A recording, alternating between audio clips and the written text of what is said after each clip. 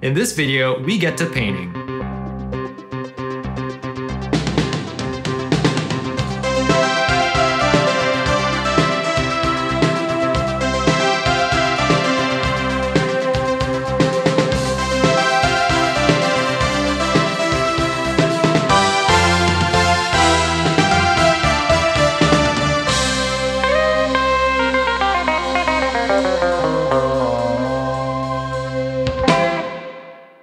Welcome back to our series where we teach you how to paint. Today we'll be jumping into the studio to demonstrate our first lesson. Our goal is to help you progress as a painter, whether you're starting at a blank canvas or brushing up on the skills you've already learned. Before we begin, we need to have a quick heart-to-heart and lay down the golden rules of painting, which as it turns out, are only one. Don't ever refer to your art as a masterpiece. It immediately makes you sound lame. For the first fundamental element of art, we're going to teach you value. What is value? We're not talking monetary value, nor the importance or usefulness of something, or a person's judgment in what is important in life, such as corndog socks.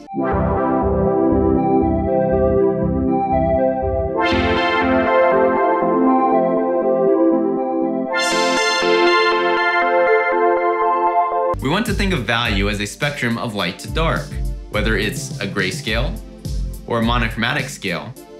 Learning value is essential because it trains your eyes to be sensitive to the entire range of lights and darks you will experience when creating your compositions. When you want to create a painting with a three-dimensional depth, value is one of the elements that will help you achieve that. Now let's get to painting with our first exercise, creating a value scale. Our goal of this exercise is to create 10 equal value steps ranging from white directly out of the tube to black straight out of the tube, so that we can start understanding how to create value. For this demo, you will need your paper, one small brush, your palette knife, a cup of water if you're using acrylics or your dropper filled with paint thinner if you're painting in oils, and your palette.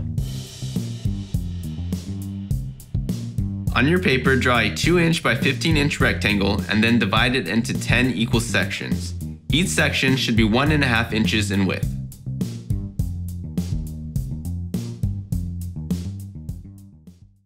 It's painting time!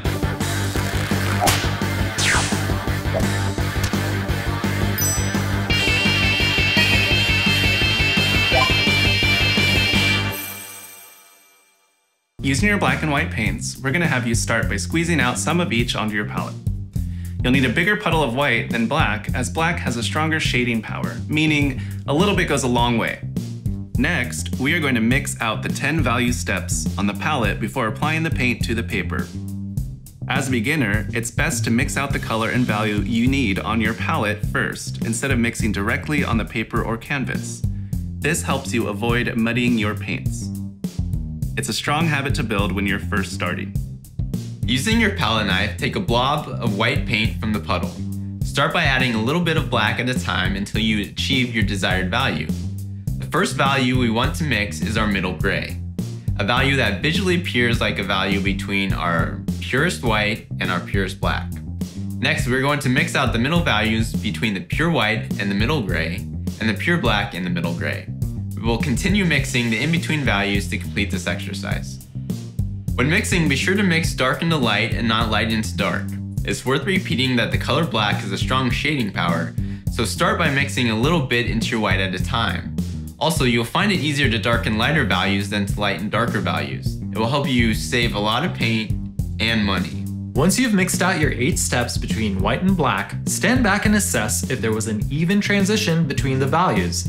If you feel like it's difficult to see the changes in the darker values, that's totally normal. Remember, an important part of learning how to paint is training our eyes. Now repeat the process, but instead of black, use your blue paint as the substitute. Your darkest value of blue is going to be right out of the tube. Once you've mixed out all 10 steps, hopefully you'll notice that the value spectrum of your blue chart will be lighter than the black and white one. Once again, this is about training your eyes. Now load up your brush with paint and fill in one value box at a time, cleaning your brush between each value square. We recommend starting with your lighter values and working toward the darker values. Once you've filled out both charts, you should now be able to identify where your strengths and weaknesses are with lights and darks. If a value or two look almost identical to each other, you're running into a very common issue, so don't feel like you can't go back and fix them. However, if your black and white scale and your blue and white scale are perfect, then why are you even watching us? You're great! Please continue watching us, we need the views. Now for our segment. Art Soul. Hey there, and welcome to Art Soul. I'm your host, Polo, and today we are going to solve the world's problems. Or maybe we'll just talk about value and contrast. So as you learned in the episode, value is a spectrum from light to dark. That helps us build contrast, which is really just a way of saying comparing opposites. And today we're comparing the opposites of light and dark. Brett, would you like to go in a little more about how you use value and contrast in your work? So when I'm working on a painting, I try and focus on what I call visual dynamics. And essentially I have a checklist of things I like to make sure are in my paintings. And contrast is one of them. And I like a very stark contrast, light and dark. I find it really adds to the visual intensity of the work. It emphasizes the busyness of the work, which is something I like to see in my paintings. And it lends itself to a more illustrative style, more comic book style, which a lot of my work and images kind of have developed into. So for me, it's a very powerful tool to capture what I want to see in a painting. Definitely. And I think it's one of those tools that really adds interest without adding too much else to worry about. We're just worried about comparing these two opposites. Mustafa, go ahead and tell us about your process and how value is involved there. Yeah, gladly. So part of my process is photographing the work. Staging is a huge element of my practice when it comes to painting. This involves using lighting in a way where I manipulate value to create contrast where I want it. And for a painting like this portrait, you can see the range from light to dark, which helps sculpt the face.